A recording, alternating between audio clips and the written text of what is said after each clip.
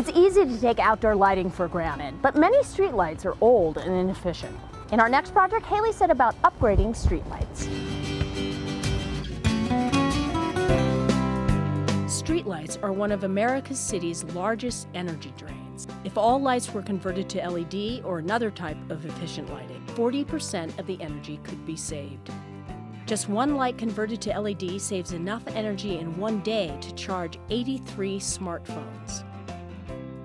LED stands for light emitting diode. It is a new technology that is becoming fairly relevant in the lighting industry today. The old existing lights were high intensity discharge lights. They are used in street lamps around the country. And they put off a yellow light. That's just the color they put off because they actually have a burning filament. That particular type of light, that yellow warm light that people see, tends to look a little brighter than a cool white light that's actually putting off the same amount of light or even more.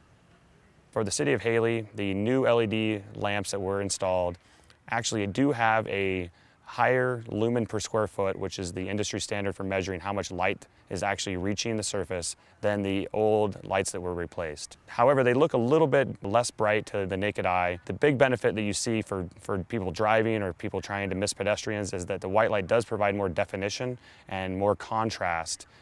Site-based energy was requested by the City of Hailey to supply a retrofit that did not require a new fixture to be purchased.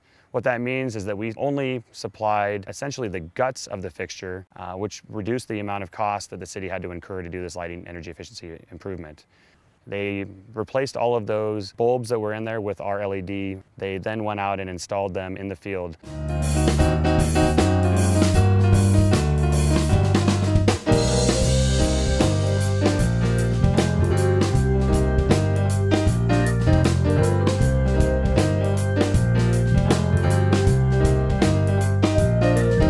In this particular case, the reduction in energy was approximately 70% from the existing lighting to the new LED lighting. They will pay for themselves in approximately 7 to 10 years.